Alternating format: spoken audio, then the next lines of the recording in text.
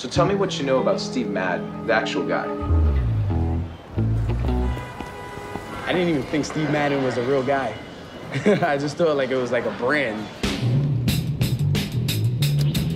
Shoe salesman to fashion mogul, Steve Madden is one of the biggest names, seriously. Without a doubt.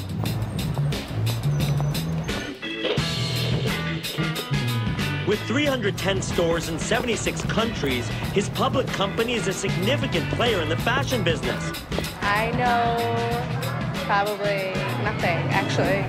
We take a look at a thriving publicly traded company. The guy behind it all, one of the bluntest, least likely CEOs you're ever going to meet. Maybe it's like two guys' last names put together. I don't know. Is he from Europe, possibly? Shoemaker Steve Madden was arrested on charges of money laundering and securities fraud.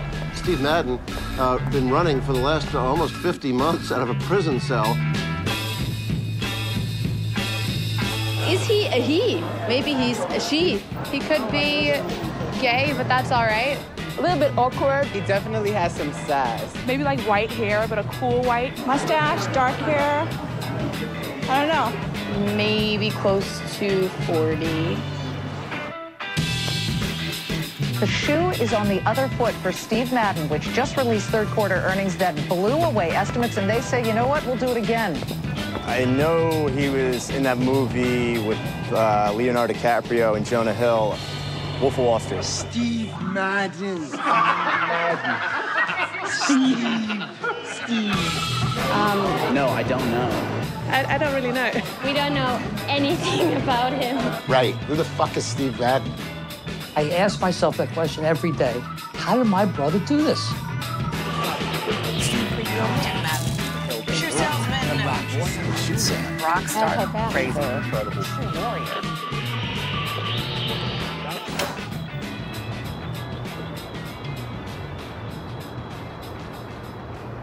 You know, they call me a shoe mogul, so it's funny.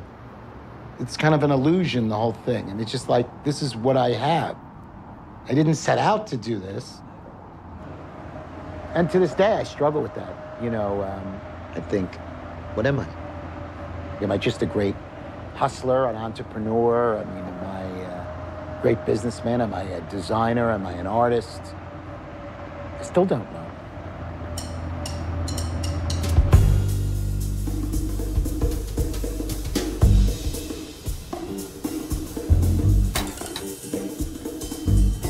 Let's start. Nancy, get me Carla on the intercom. Yes. Hey, is Carla with you? Working at Steve is like a 24/7 job, but I think if you're really in the shoe business, then you never turn off anyway. Can we just sell this fucking shoe already? Get it done. It starts a lot of times with spotting something, a concept that he sees. If he's like, I love that shoe, I love it, I love it, I love it, if he's never seen it, you know, I've actually seen him say like, let me buy you a new pair of shoes and let me take the one off of your foot. Always on the job, huh? Always. Always on the grind. He'll come in and he'll be excited about something like that and start talking about it and suggest a last or a material or a shape. We love this, right? Yeah. We need lots of shoes like this. So switch it to two colors, black and a gold. And then we try to take that idea and make it a reality. You know, it's speed and product. It's how quickly we can get something made profitably and get out to our stores as quickly as possible. That's where you feel the energy. I don't think that I'm making the two-tones no matter what you say, so tough shit. It's a remarkable thing to be able to build right in your own office. I really don't like the two-tone there. I just don't know how she wears it. It's too much shoe. If we see something not working, we're capable of changing it around quickly. Within 3 or 4 hours that the shoe is done, somebody's taking it right to a store and putting it on a shelf. We want to see the finished product in stores. Who's buying it? Oh, look, that girl's trying it on. Who is that? How old is she? What do you think? We listen to what she's saying. We like sit there and analyze. And if we can sell 8 out of 12 on a Saturday in downtown Soho, we know we have a winner. When we get something out there that doesn't hit the mark, it costs us a lot of money. Does that make any sense to anybody? I don't understand that. Right. Wait, no one move a muscle. Tell Rob to get his ass in here.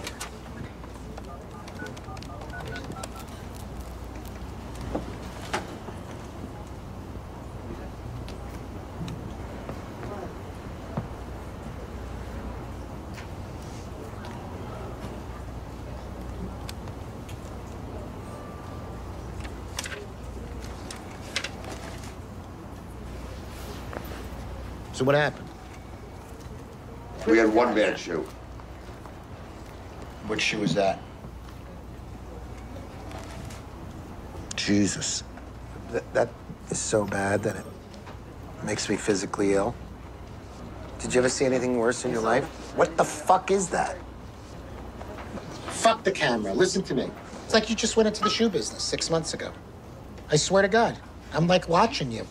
Did you just like enter into an internship program? I'm trying to learn. What are you learning? They're fucking $6 a foot leather. How did I what know is there that? to fucking learn? How would I know that? Jesus. You had them in the store, $149. I didn't know you. I mean, it's unbelievable. You're How so many? I mean, it's you know, it's like a. What are you looking at me for? Wait.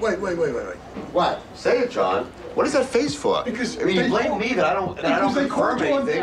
But did that happen or it didn't happen? John, you also know him. We're just behind the 8 ball everywhere. Because I do think that is the shoe of the year. What? Okay. I think we're getting confused here. The colors outside of the gold are dog shit. So if you want to do something about it, do something about it. Rob? I hear you. You could do it. It's really tough. And then, like, eventually you get over it and you realize it's because he still gives a shit so much, you know? And so do we. Fuck it. It is what it is. Gotta go back to work the next day.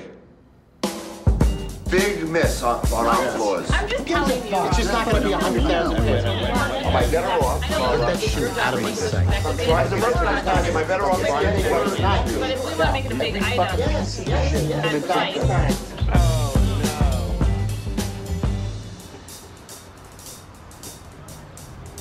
Am I still mic'd? Yeah, you're good to go.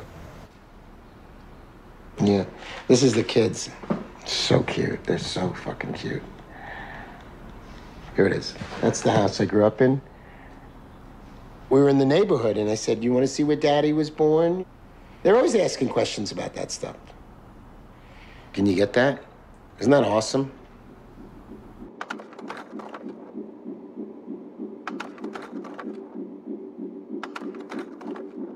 Steve, as a kid, was kind of bratty. Oh, I had that lovely hair.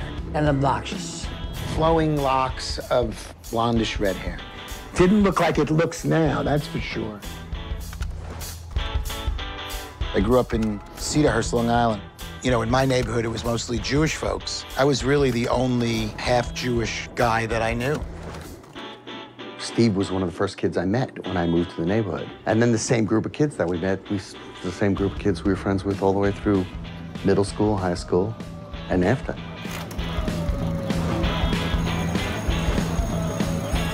You know, it was a bit of a pain in the ass. You know, I was an annoying kid. He antagonized. I'd come into town, and he'd be in high school. We'd go out and play golf, and guys in front of us were too slow. He'd just hit the ball into them. And they start screaming at him, and he'd scream back at them. You know, I was told I was a fuck-up, and I was acting that out. But I knew that I had a sort of an artistic spirit, for sure.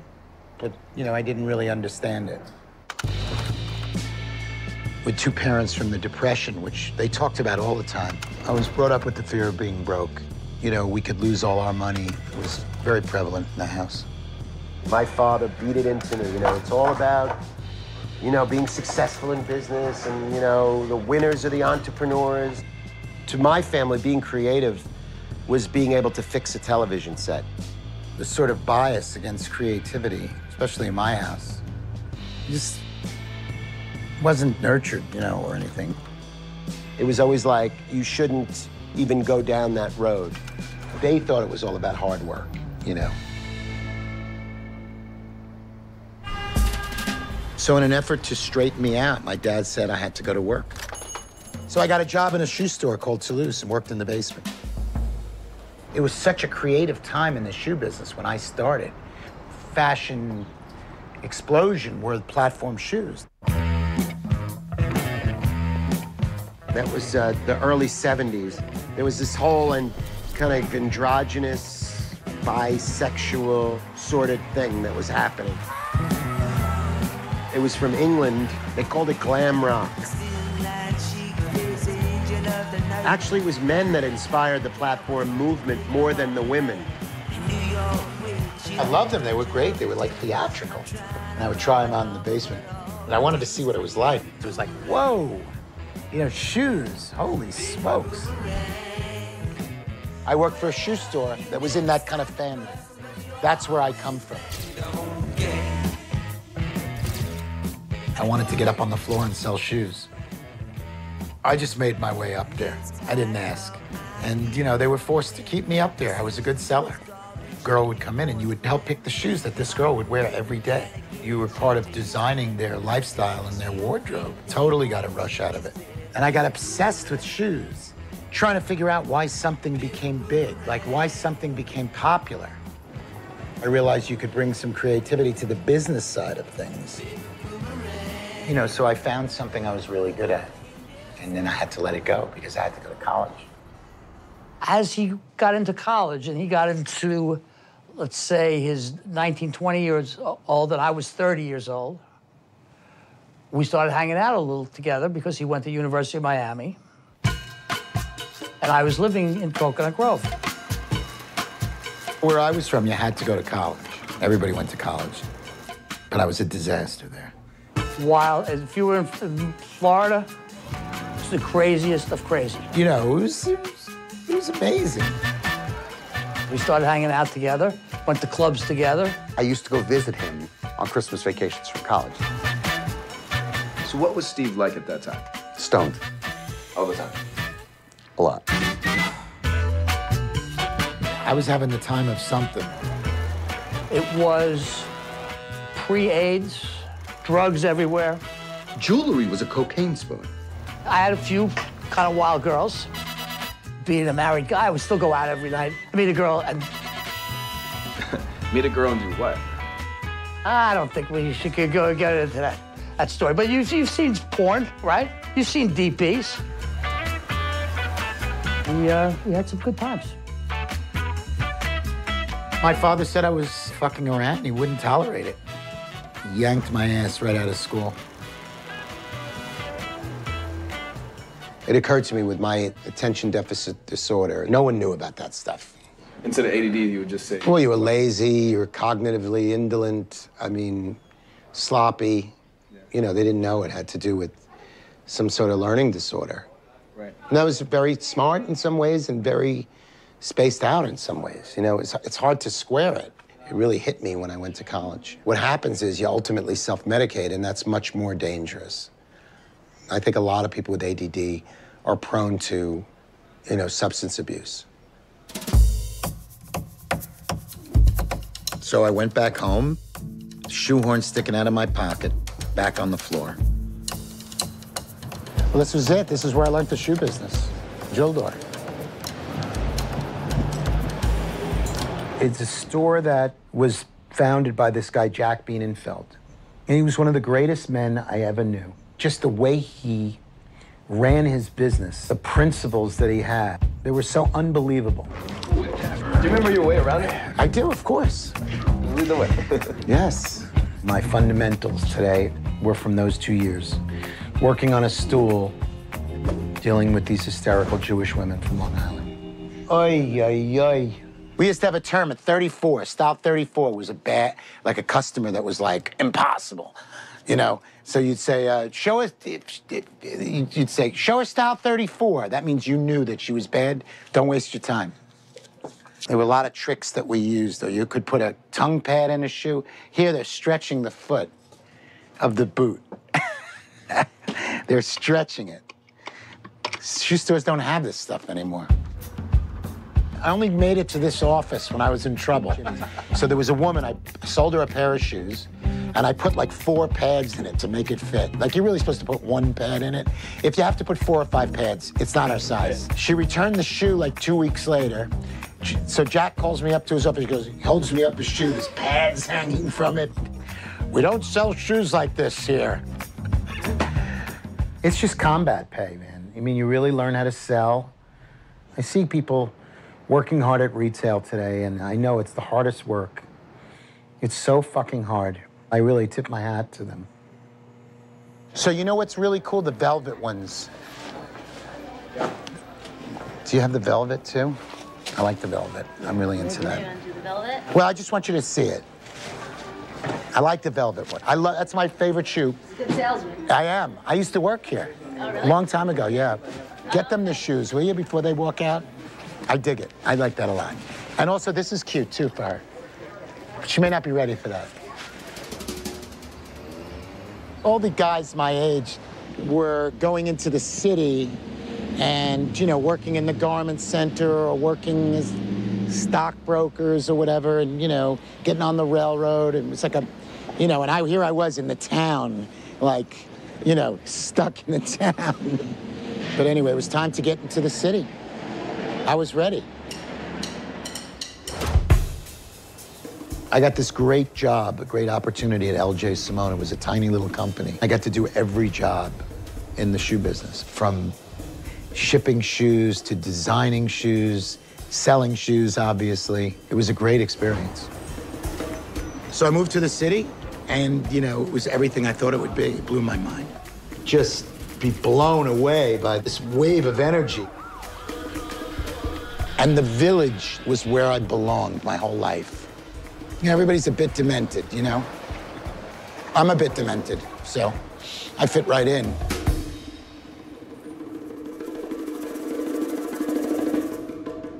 These are my friends. That's Alan Smith, that's Brian Frank, and that's Danny Porsche. Look at that hair. Strawberry blonde hair. We had a lot of fun. Go to the clubs, get high, go try and find girls. Club scene was going, and I think it was post-Studio 54. It was an amazing time. It was the early 80s. I would work like crazy and then get blasted. A lot of cocaine, and cocaine was a terrible drug. All this stuff, and you just grind your teeth and sweat and keep taking more. You know, and it led me to other things, too. I think our crew is more Quaalude than cocaine. Let's talk about a Quaalude for a second. When you first took it, you got this tingle all over your body, and you instantly loved everybody. There was really nothing I've ever experienced anything like it in my life. And some of us got in trouble with it, and I got in trouble with it. I was a doorman at his building. I used to do the night shift from 12 p.m. to 8 a.m. in the morning, and one morning I met him.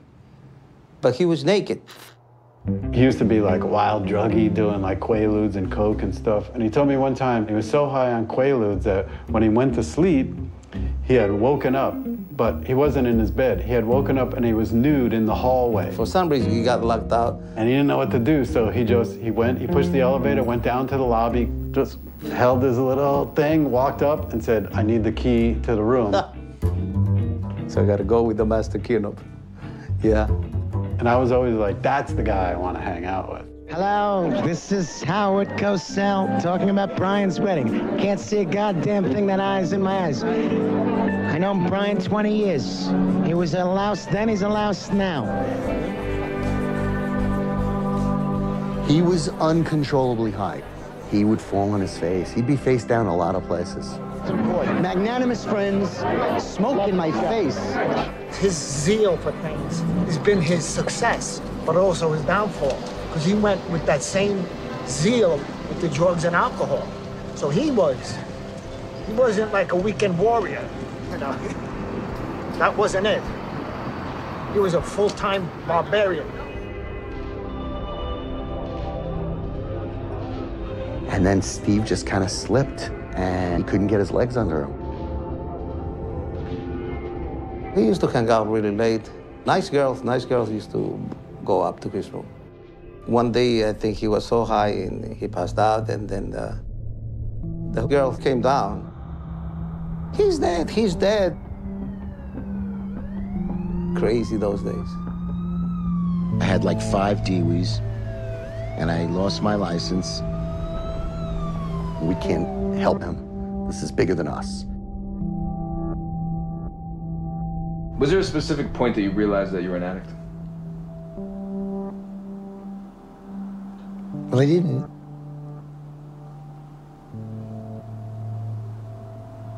I sort of knew after a while.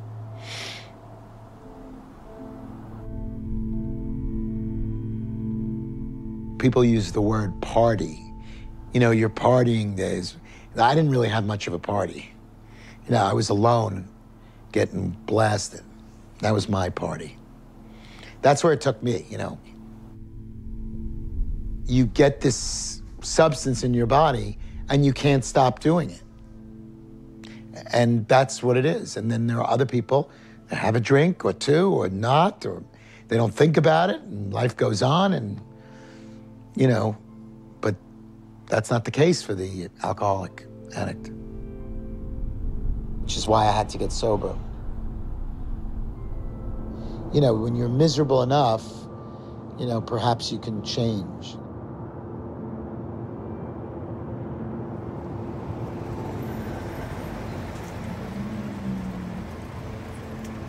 I used to go and hang out with a lot of people with the same kind of problem, disease or whatever, you know, substance abuse, whatever they call it. I think the drugs and the alcohol just diminished him as a person, you know, as a thinker, as a personality, and his sobriety suited him well. He really just took off, you know, as himself. Yeah, it was fresh. It was like being reborn. Your whole life changes, you know.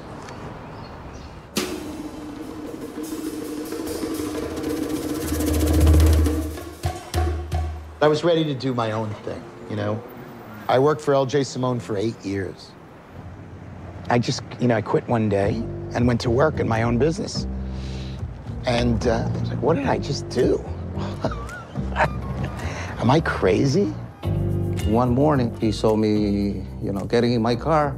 He saw the red car and he asked me, do you want to work for me as a driver during the day?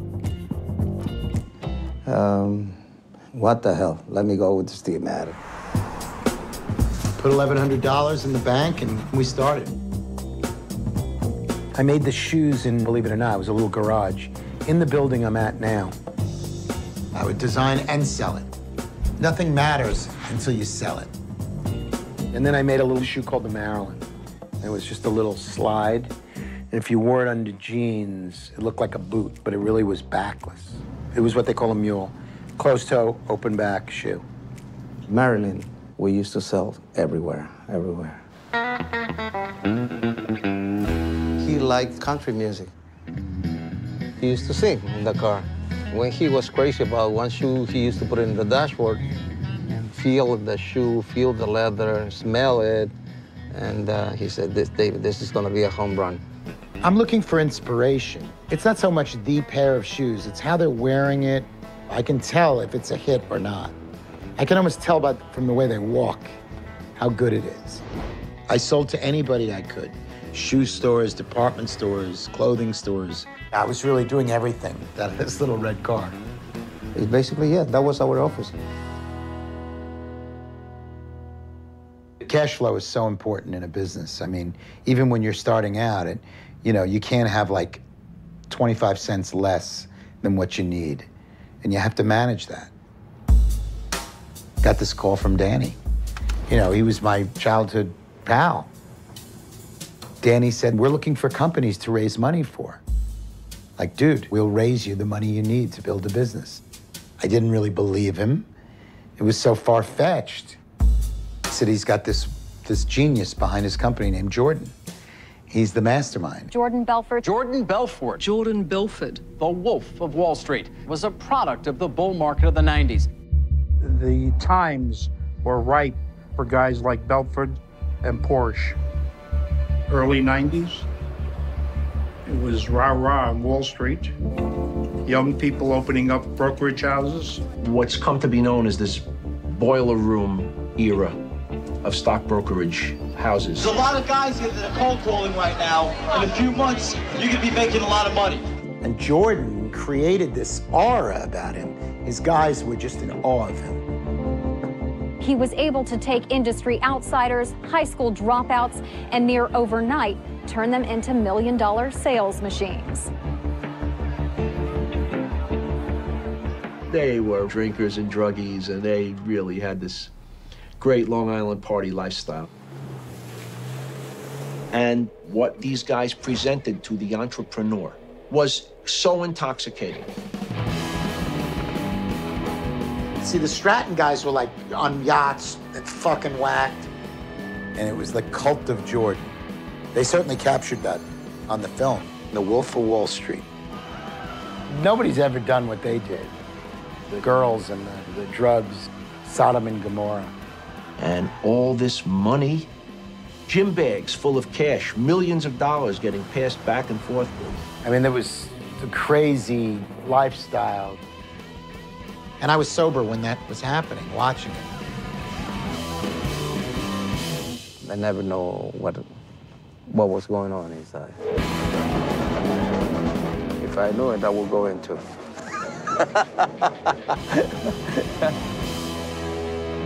I did what I had to do. We needed that liftoff. So we took the money and we really did use it, and we built a business with it.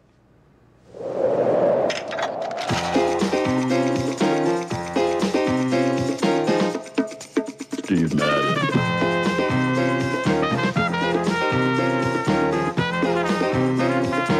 Steve Madden. Hey, we're over here. This is my first store, and those signs is one of my village guys. He painted them. We put them on the outside of the store. That shoe was the first shoe I sold in this store. No one was down here. And what'd you guys get at Topshop? What'd you guys? No shoes. Clothes? We came here for shoes. Yeah. Oh, okay, good. So I had the store in the front and the office in the back. I was trying to, like, get every nickel out of it. And I had it in my mind that I wanted a store, and I thought it would be good for the brand. But I had no idea what I was doing. When I started, it was just Steve and I.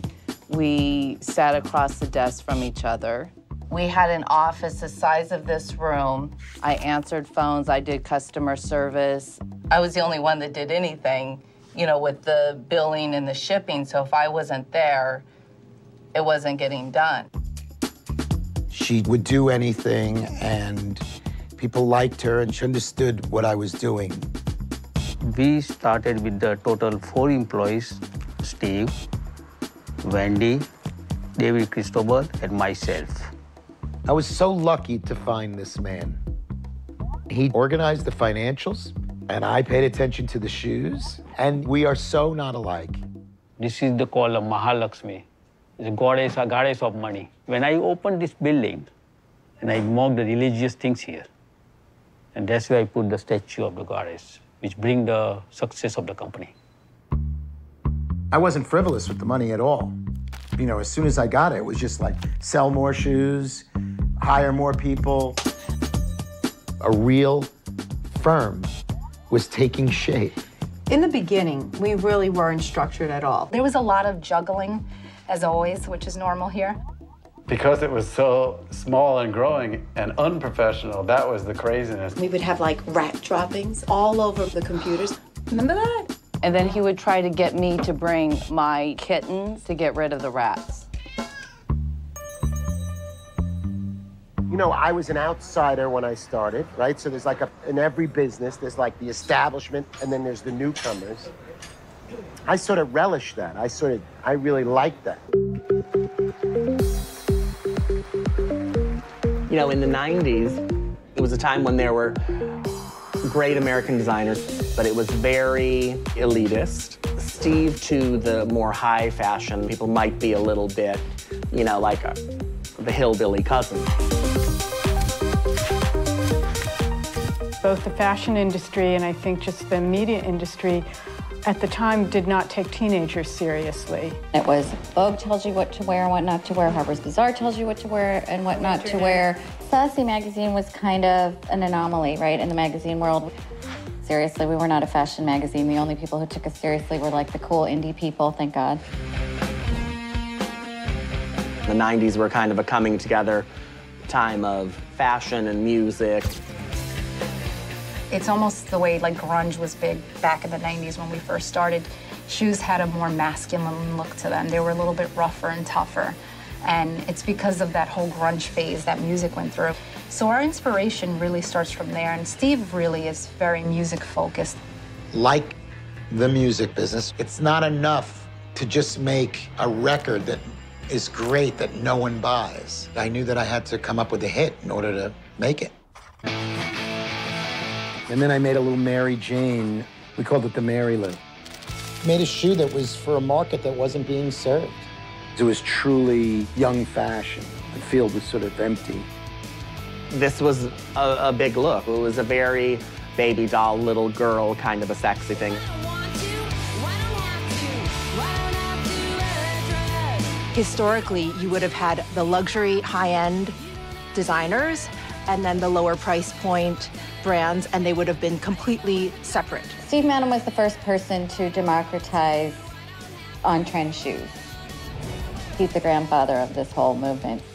To me, it was like he was giving people who didn't have the chance to wear all the stuff that was being dictated to them. If you don't have this, you're a loser. He wanted to make sure that fashionable shoes were also affordable for the real girl customers who wanted to look great too. That's particularly something that the fashion establishment is super duper touchy about. I'd even ask him, like, how come you're never in Vogue, Bazaar, Elle, all these things? He's like, those people hate me. It was an older industry. We sort of disrupted it. This is the shoe that was made famous in The Wolf of Wall Street. The Mary Lou. I have the Mary Jane is followed by the kid. Hoffman played me. He did a good job.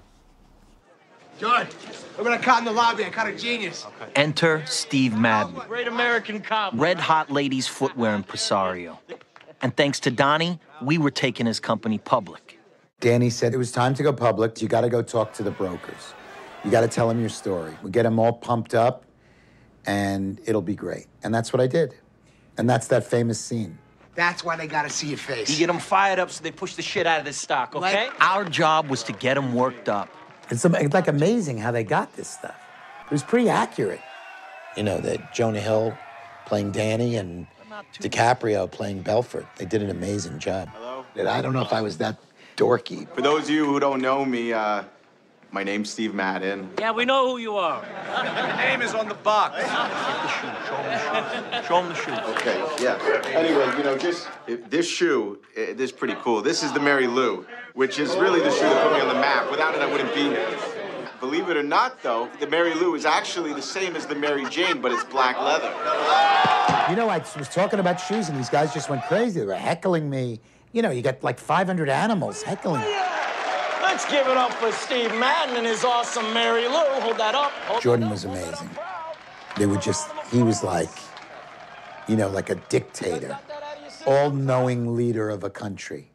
I want you to ram Steve Madden stock down your clients' throats till they fucking choke on it. Yeah. Till they choke on it and they buy 100,000 shares. That's what I want you to do. You be ferocious. You be relentless. You be telephone fucking terrorist. Now let's knock this motherfucker out of the park. At the time it went public, I think he had one store in Soho. I mean, that's not a business, typically, that anybody takes public. That's a Stratton Oakmont hallmark. So I'm talking to my brother on the phone. Stock was coming out at $4, and it goes from $4 to $18 in about an hour and a half. I've never seen anything like this in my life. I want to know where this is coming from. $22 million in 3 fucking hours! Can you believe it? I can't tell you how much I have to thank Danny. He really took the reins this year and made a huge success. All money, all money, all money, all right?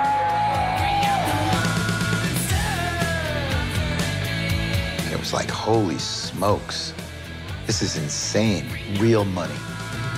I went from an eviction notice to a private jet in like 200 days. which is crazy.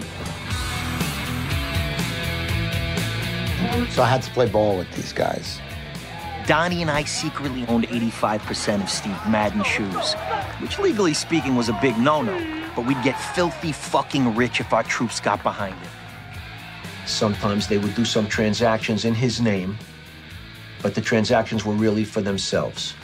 You know, they're buying and selling it from me, so how could it be illegal?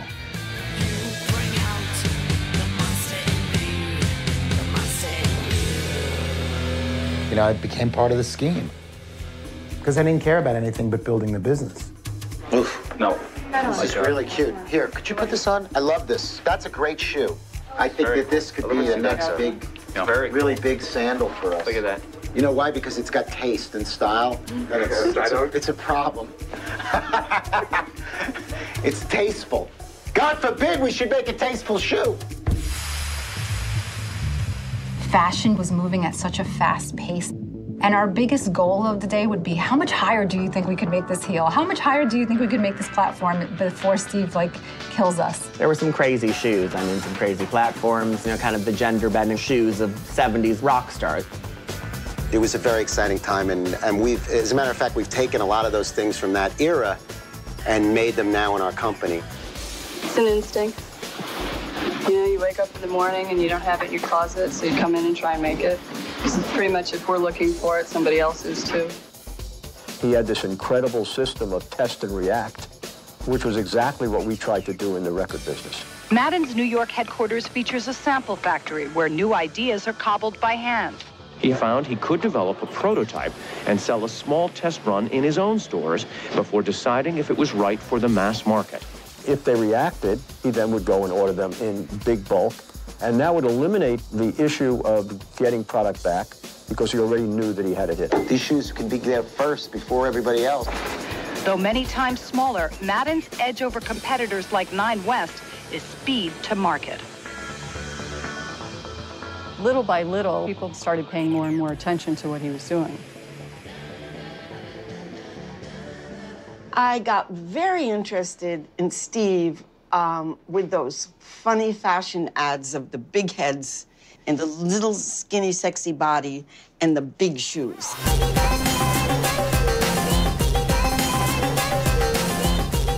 We wanted to do something that wasn't like other fashion companies with the beautiful girls and the poses, so we did something a little unique. There was nothing like it. So it was instant. The second went up, boom.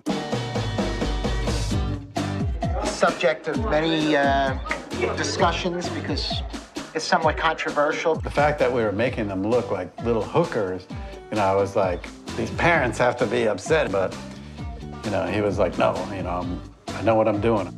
Anti-fashion is what it was. It kept him in a separate place identity-wise, actually built his identity. It definitely was one of the more memorable campaigns of the time. Throughout the 90s, they would, you know, they were the talk of the town. First things first. This shoe on the wedge we're going to make, and we're going to sell this to every store in America. It's fantastic. I remember he had some monster shoes, big bottom shoes. And then he got a shoe called the Slinky. And the Slinky was huge. I'm just picturing girls in leggings, shuffling around with maybe like a fun toenail polish. Like they were everywhere. All of a sudden, every girl I spoke to knew who Steve Madden was. I was like, wow, how did this happen? It's so amazing. Steve Madden, the #1 man for making the dopest shoes on the planet. I watched from afar how Steve built up this incredible business. I mean, I like everybody else, said, wait a second, this is Stevie Madden. I felt like I could do anything. You know, that we were like this force that was quicker and smarter than the other armies. Tonight, knowing what your customers want before the competition does. Former stock boy turned self-proclaimed shoe warrior. Then Steve Madden has no intention of slowing down. His retail stores average $1,000 in annual sales per square foot, double the usual turnover for stores their size. I own my own shoe store. Steve used to come every single weekend, and he bought the store, and then I guess in turn bought me. They never gave him a discount, just so you know. Hot shoes have helped Madden's sales shoot from $5 million in 1993 to an estimated $83 million last year. Revenue streaking from $59 million to $163 million between 1997 and 1999, and profits more than tripling in that same time period. I needed to get bigger and bigger and bigger and bigger and bigger and bigger. You know, because that's what you do. Those kind of profits, it was another kind of drug. We were just moving so quickly, and it's like he became a little bit of a rock star. Like, people come up to him and like, oh, can I have your autograph? Can I this? And I tease him and I go, oh, ooh, Steve, you're such a rock star. And he's like, leave me alone. Let me enjoy my moment. It's my moment. Christina's and Britney's and Janet Jackson's all wear our shoes. The man of the evening, Mr. Steve Madden! You know, that old Andy Warhol 15 minutes of fame that we're up to about 6 hours now. There are obviously natural concerns that the company might become really too dependent on one guy, that being you. What happens to the company, God help us, if Steve Madden walks out here on Broadway and gets hit by a bus? Gloom and doom. Bad stuff, right? That's bad stuff. Last year, he did pay more than $4 million to former Stratton Oakmont execs to settle claims stemming from his association with the outfit. I wanted to put that part of the company's history behind us and paid those guys off and moved on. The shenanigans with those guys had ended in the middle of the 90s. And then the company went on to just be explosive. I have this like amazing, you know, company, but all the while I know my past is going to rear its ugly head at any moment. When the first wave of the Stratton guys were arrested, my mom called me from Boca, and she said, I heard they're talking. Mr. Dan Porish and Jordan Belfort have pleaded guilty to a variety of securities fraud. There have been persistent concerns, Steve, that federal investigations into their activities might become a federal investigation into you. Any thought, any truth to those? No, Is there any reason for the concern? No, they took us public, and but we don't think that we'll be tainted by that brush. Your mind is telling you one thing, but inside, internally, you know that something is not quite right. And then the whole thing came crashing down. And there was nothing I could do at that point.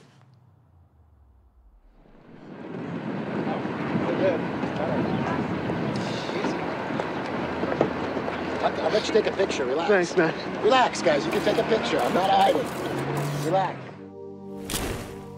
There was a story that said that Steve Madden was going to be indicted. The flamboyant CEO surrendered to federal authorities facing multiple charges of conspiracy, securities fraud, and money laundering from manipulating 22 initial public offerings, including his own company, allegedly making illegal gains of $7 million. Belfort says that Madden acted as his front, selling shares on his command and giving him a big cut of the profits. But at least Madden's company was real. The headline-grabbing person was Steve. Jordan Belfort wasn't famous before he committed his crimes, whereas Steve was already a really well-known person, and therefore it's more valuable. Charges could have called for as much as 25 years, federal prison. Steve, do you have any comments about charges? Yeah, hope against hope that it's going to go away or that they'll have bigger fish to fry. You know, you're going to sometimes dance between the raindrops and not get wet. Okay, what about the fact that there are 4 people with the other companies who have already said that you, in fact, did that? The world is falling down on you. You don't know what you're doing. I mean, you're just trying to get through that day, you know. Are you worried this is going to affect your business? So, Steve, what do you do now? Where do you go from here? No comment. Okay. They wanted him to wear a wire against people that he knew for years, friends, to try to implicate them, and he wouldn't do it. Even though that I wasn't a snitch, I certainly look back and have maybe some understanding of the guys that did tell, because they can torture you. The government was very tough. Thank you very much. Wore me out, you know, it was just like the constant court, going back and forth, and it led to a relapse. I just threw in the towel and started getting loaded again.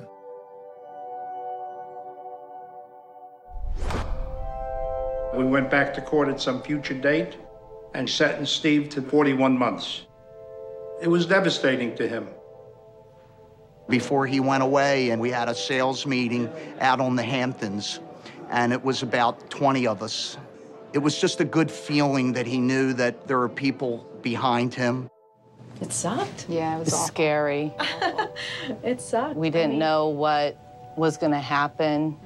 I had this great family that I was building, this great company. I thought at the time, you know what, I may not have a family, children, because I've got this family here. And I know it's different, but they were like a family. Steve took the biggest sacrifice for the company. Hands down. He did what it took for the company to survive.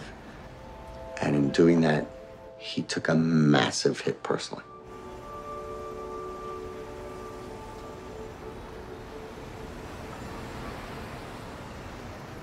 And then the next day, he was gone. Boom, you there? And bam, it all changes. My greatest fear was going to prison, and I did go to prison. So my greatest fear became realized. It was worse than I thought. Handcuff you, and you have to change into like an orange jumpsuit and strip search you and stick glove up your ass and all this crazy stuff. It was really bad. And I got up on the bunk, in the top bunk, and I looked up at the ceiling. And I said, how am I gonna do this shit? How am I gonna survive this?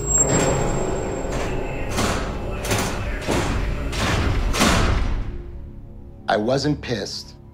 I was sad. It was just the heartbreak of life going on outside, and you were just dead. You know, the world was moving on. People were just living their lives, and you were just stuck.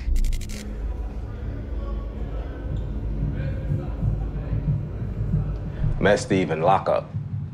He walks up to me just like out of nowhere, says, "How is it out there?" First of all, I was like, "Whoa, back up." So he was like, "Yeah, my bad, I'm sorry, I didn't mean to do that." So he was like, "How is it?" I said, "It's cool, it's straight." I said, "Yeah, I see, all right." Come to find out, we was roommates. My job wasn't to make shoes. My job was to get through this. Our sales started plummeting. We had meetings on our own and was like, all right, how are we going to make handling this? Yeah, how are we going to change this? How quickly can we get dress shoes and keep hitting it and to make sure that, we nailed the right style, and we just kept struggling. The ball dropped, the world stops. That world out there is no longer yours anymore. So you got to get content with what's going on in there, Everybody used to call me Big Swole. Swole, that's Swole, Big Swole. That's why a lot of people on the compound used to want to know me. I was probably one of the strongest people on the compound. He introduced himself to me. We talked a little bit, He kept saying Steve Madden, Steve Madden. I'm like, okay, I never heard of Steve Madden. He's like, man, I'm the shoe guy. One time, he was actually waiting on me, sitting on my bed. And I said, hey, man, you know the prison rule about a man sitting on a man's bed, right? He's like, no, what is it? If you sit on a man's bed, you want to be his girlfriend. He's like, no. I said, okay, just sit in the chair, right? I met a lot of great guys. Guys who fucked up, but we're good guys. He adapted that, and, he learned all the little slang lingo, because he was into that. He just wanted to learn everything. Boy, he was a character. I just like being around them, and I like their energy, and they were very hopeful, a lot of guys, There was a big thing about running the business from prison. Like, he's really running the business from prison, which is crazy. You can't run a business from prison. And that's how I got the job here. I don't know if we should put this on tape or not. And he said, you know what? What I'm thinking is, why don't you come to work for me? You can use my office, you can use my secretary, and come see me and tell me what's going on at work. And he said, I got the perfect position for you. So what's that? He said, I'm gonna make you the head of international sales. I said, that's great, that's great. Why are you doing that? He says, because we don't have any international sales. You cannot fuck it up. You don't know anything about shoes. And so you can't screw it up. So that's what, so you're in charge of that. You can't run a business from prison. People can talk to you about business, but my business, you have to create, you have to make shoes, you have to talk to people. You can't do that. So I thought, well, let's give him something to talk about. When Steve was in jail, I used to get requests from the marketing people. They're like, Steve wants to know if you could hide little messages, like his jail cell number, in the ad. It's kind of inspired by Sgt. Pepper, or the Beatles used to do stuff like that. They would put like a secret message in. You know, so I decided to give a shout out to these people that I was with and these great guys. Once we did this big ad where there was like Ferris wheels and stuff, like a Coney Island shot. And we had to put in like the hot dog vendor, this guy, like every little thing in there was some guy who was some prison cellmate. He brought me the magazine. He said, look, man, I said, man, anybody can put somebody in a magazine. That don't make you famous. You know, they just make you got a couple of dollars, you know, to put you. He's like, no, man, I'm telling you, I'm famous, I'm famous. So you see this? F-R-E-E Steve. Free Steve. I said, keep him in jail. Don't free his ass. I said, listen, I don't care how much money you have. Right now, you in here, so you have $0, just like everybody else. See, I ran a store inside the prison.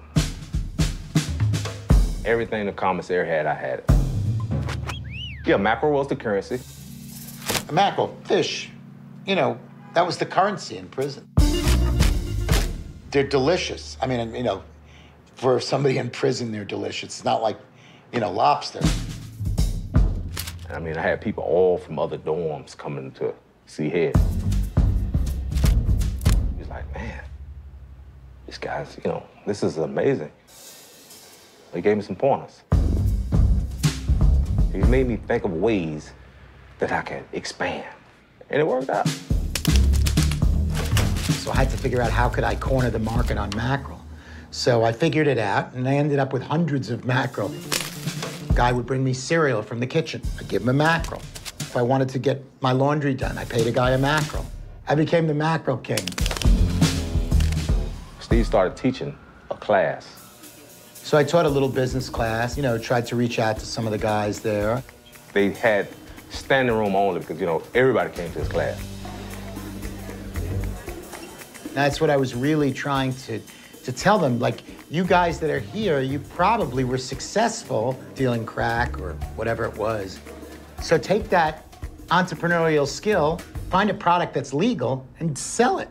And you could do it. You guys are all smart.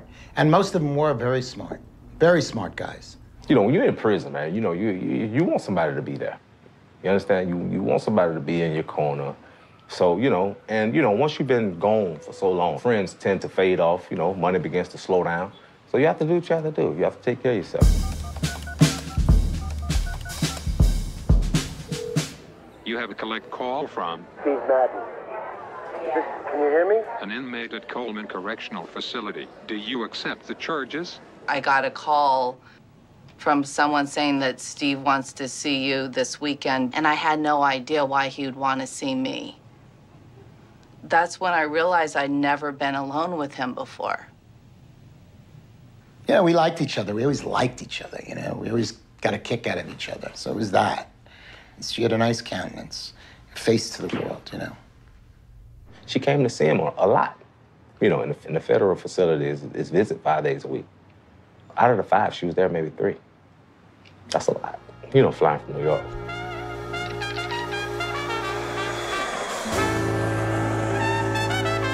I remember when he kissed me the first time ever. In the cafeteria, the vending machines on the side, the families visiting, and it was so scary. I wanted to run, but I was in prison. Then I get a letter on the top 10 reasons why the kiss meant nothing. And I just laughed at it because I saw what it meant. He was scared. He was like, man, why am I starting to develop feelings for Wendy? I said, oh, come on, lad, you probably just horny, man. He did throw something out there about, I don't know, maybe Wendy might be the one. When he proposed to me, it was kind of like he stuttered it out and a story about wanting to spend the rest of his life with me. And he goes, I guess what I'm asking you is to marry me. I said yes. Many times I look back and I'm grateful for that moment and think, well, you know, if I wasn't in prison, I wouldn't have had that moment. Of course, I could have done 20 days and had that moment on the 15th day. And that would have been good.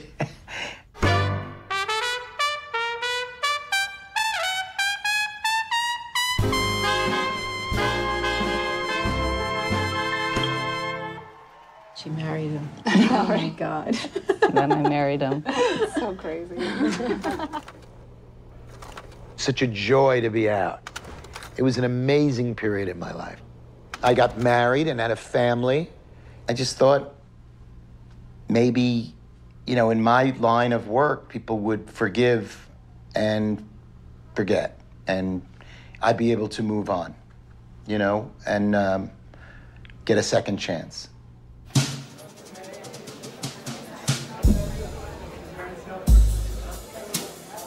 I had a sense that, oh my God, I'm free to do this. Let's not squander it. Wendy on my side was very helpful. I just thought, I'll get back to work and we'll see what happens. And is this one of the new ones? That one? What happened to that shoe? It died. But I did fear being out of touch with the styles and not being able to put my finger on the winners, because so much of styling and design is context, you know? So I was out. He said to me, it's going to take me some time to get back into it. There was a shift happening. Styling changed. We went from... Which he predicted, by the way. He totally really predicted that was gonna young, happen. chunkier and younger, junior type shoes. It was becoming more dressy, pointy toe, something that Steve Madden, we haven't done. When you would see young Hollywood wearing a $2,000 shoe, real America wants to look at the same time. The shoes are not selling like they were. They'd canceled a ton of shoes. They just told me. They just canceled a lot of shoes, yeah. And that's how I know, I mean, because it's not my look. So I don't have a feel for that. I know it's fabulous. You know, I know it sells like crazy, but... And then you think, well, God, I'm not creative at all. What have I done? What have I done? I don't know anything. I'm just talking, you know? And then you figure out a way to put it all together, you know? He went back to his old tricks of just like, what's she wearing? You know, what's happening on the street? The reality is, if you're a true shoe guy, all you do is look at feet. You know, looking at their shoes. You know, where'd you get them? Everything's about shoes, shoes, shoes, shoes. I heard the other day he was in Nordstrom's for 2 days, sitting on a couch, you know, watching the people buy the shoes. That's his system. He likes that. When we're in stores and Steve walks up to women and just starts talking to them about their shoes, they're all like, who is this guy? This is my store. He goes, you know, when I was young, they thought it was cool, like I was hitting on them. Thank you. Now they just think I'm a creepy old man. The shoe is beautiful. I haven't seen sports shoes like that in a long time. There's a lot of designers in the world that are really good at what they do, but they sort of sit and draw it and wait for somebody to, and we're hands-on. He's digging it up, and we're back here trying to hammer it together. All right, that's good, that's good. All right, Sally forth. All the buyers wanted the shoes. The reputation was that Steve couldn't miss. I've created a lot of shoes, but I'm more of like an executive producer. I'm thinking about it all the way through to the end. You know, I'm thinking, okay, I'm gonna sell it, it's gonna sit here. How am I gonna make it? What am I gonna make it for? How am I gonna make it so a lot of girls can buy it? And I'm gonna make money. It's like a personal war, each shoe, you know, almost, for it to merge and become #1. Self-esteem wrapped up in every shoe or something. New shoes are on the dashboard of the car, on the kitchen table, on the bed. When I see him so obsessed with a shoe, I have taken the shoe and put it on the pillow at night to be like, here's your shoe. And he thinks about it 100% of his life. Here's what we're doing. A couple of things. This I didn't love on. This might be worth a test. And since I think they're too cheap. But on something like this, a casual item, you got to be very price sensitive. FYI, that's my experience in the market. Yeah, they're amazing. The entrepreneur is a hard driver. You know, he's like, look, we're on this mission. There may be some casualties here. Where the fuck are you? No, you can't do this. I'm on a fucking tight schedule.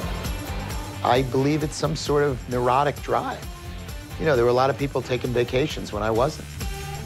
I thought maybe when he got married and had kids, I wouldn't be hearing from him on a Saturday and Sunday so often. Now I hear from him more.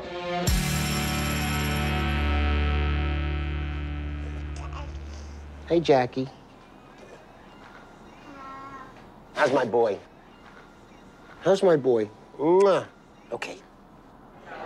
Always trying to evolve and get better, and you know, I want to be a better father. That's important to me now. Like, be a better husband. Those are two goals that I have. I'm a very selfish, self-centered guy, and it's a struggle for me. I don't know how he does everything that he does between building this business, family, and himself. That's a whole other thing. Parenting. Wow. I don't even know what to say about it. It was different from my family at work. I need Chrissy, and I need Amelia. Let's start. I have to say, one of the great things is picking people to help you with the journey. So I was banned being a director or officer of a corporation. We hired this kid in banking, young neophyte named Ed Rosenfeld. The board had decided to make a change with the old CEO and that I was going to be the new interim CEO. My first reaction was, what? Who? Wall Street loved him because he spoke their language. Steve was neither an officer nor a director, and he was able to devote all of his time to product. Your namesake, Steve Madden, he's still a contributing designer, consultant. What does he do? Oh, yeah, he's the chief designer, and he leads everything we do from a creative standpoint, and he and his team are the ones who deserve the credit. So as the CEO, he started to put our money that we were making to good use. We have 57 locations now around the Far East, whereas 1 year and 2 months ago, we had 0. My brother was from the new school, even though he was my older brother. He understood, like, entertaining clients. He didn't really give a shit about expenses, the most expensive bottles of champagne, and we would just get the bills and freak out. But he was like, no, this is what I'm doing. I'm bringing you a country, you idiots. UK we're starting in, Europe we're starting in, South Africa, South America, China, Japan, Israel, Australia, they love it. So now the financial acumen caught up with the creative acumen, doing deals to supplement the creative energy. We started acquiring companies. You know, usually just big companies buy companies. You know, like, we're making shoes for teenagers. Now we're buying companies.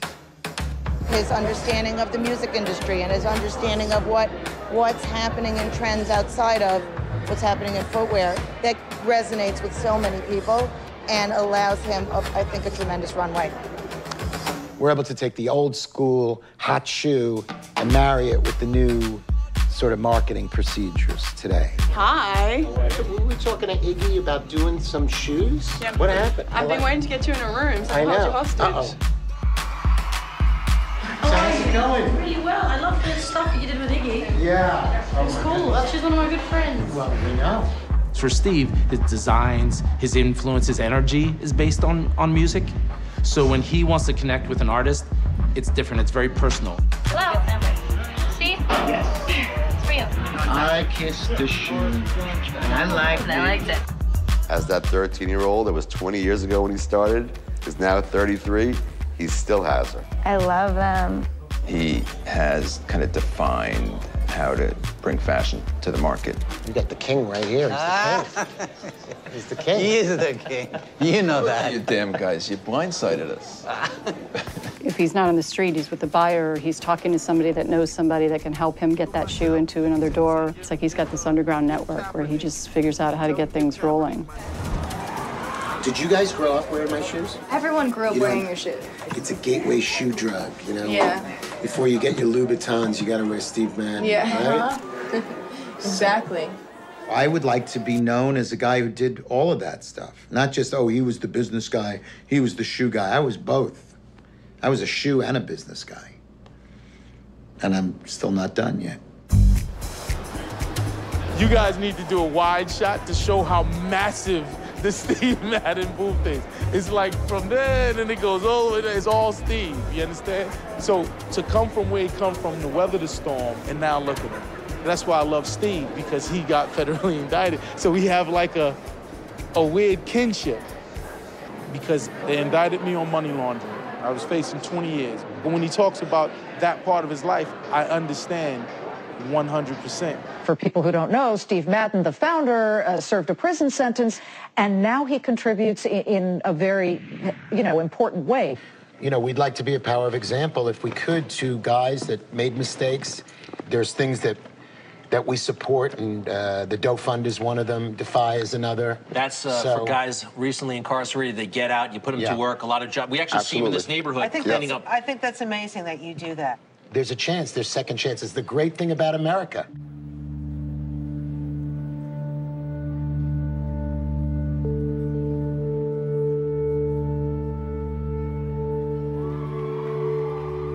I didn't look for Steve. That man was looking for me about a year or something. And I went to see him at a PA, and everybody was around him. And he stopped the PA, he jumped up, gave me a big hug. He said, I told you I was famous. How you doing? All right. So we're getting it all set up? Yeah. Good. He was like, hey, man, what you want to do? You want to work? Want to do something? You know what I mean? He was still that same guy.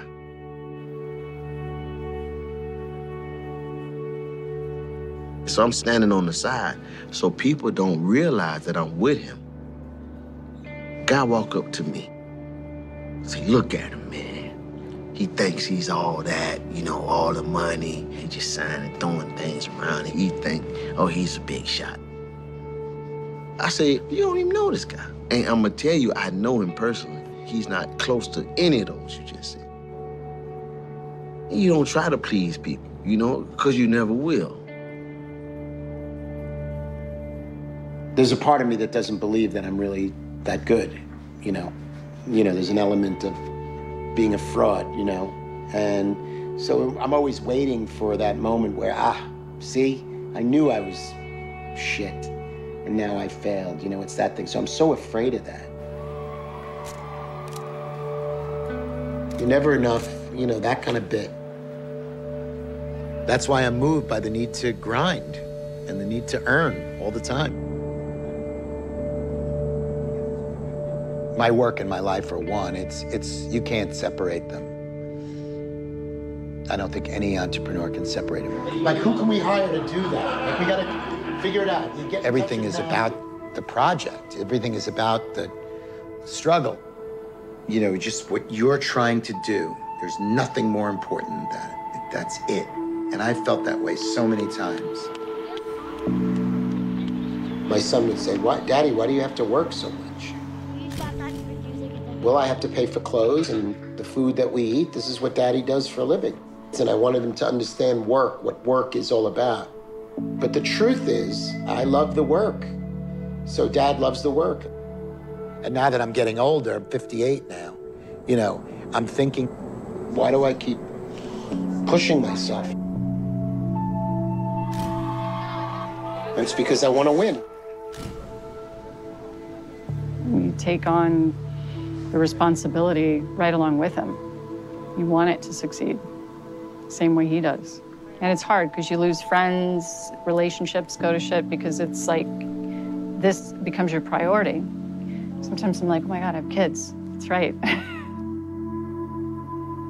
Can I say this, that it was great to have Steve in prison? It was the only time, maybe even to this day, that, you know, I got his full attention. It was a different Steve.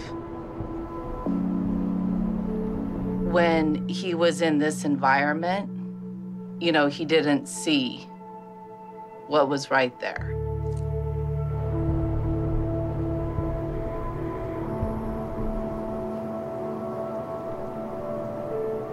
He was never planning on getting married his whole life.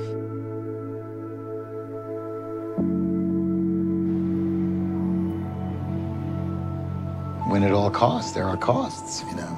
I'm not proud of it. It's really taken its toll on me. I have to say, it's changed me. You know, you're just like, what the hell am I doing this for? What's happening here?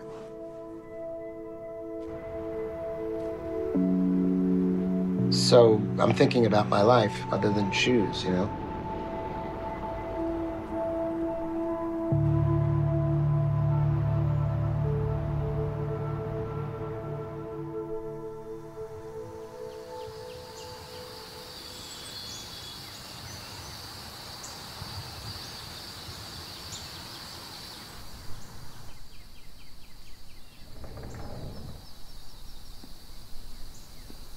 A lot of loss along the way. But, you know, that's the human condition, I guess. And now, you know, I want to be with my kids. Jack is here. Okay. Jack is here. I'm leaning on them now. You know, feels like.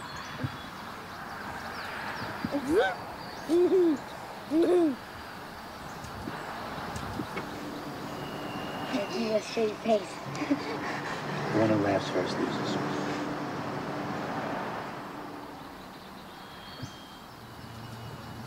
It's okay if things are slower. It's okay. You know, things could be slower. Something changes, you know? I'm just less of a prick. You know, you get older, you just... I don't know. I'm different. I'm different now. But then I have moments where I'm completely insane.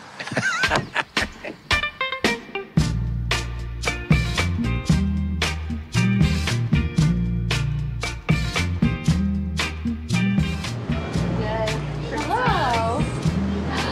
She's working, she's working.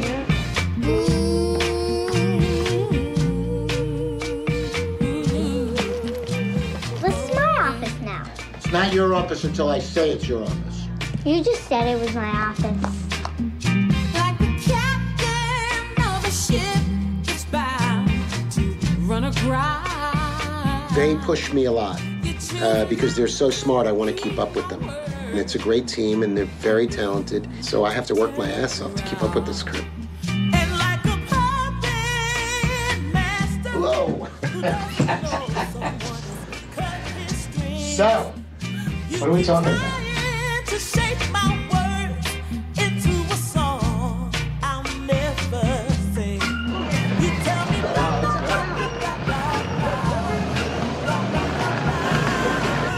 Turned 60 last Monday.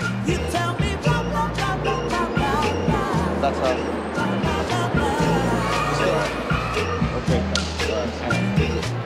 All right, I'll see you over there. And you found that a love for the business at all, like Steve? Yeah, man, I find myself sometimes always watching women feed.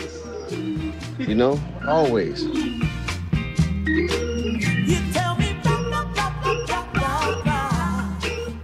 I'll talk to you later. Goodbye. How's the documentary on yourself going? My ex-wife.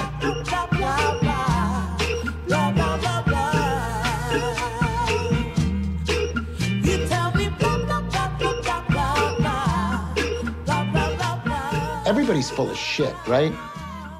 I mean, really, at the end of the day, we're all the same. We're all doing the best we can.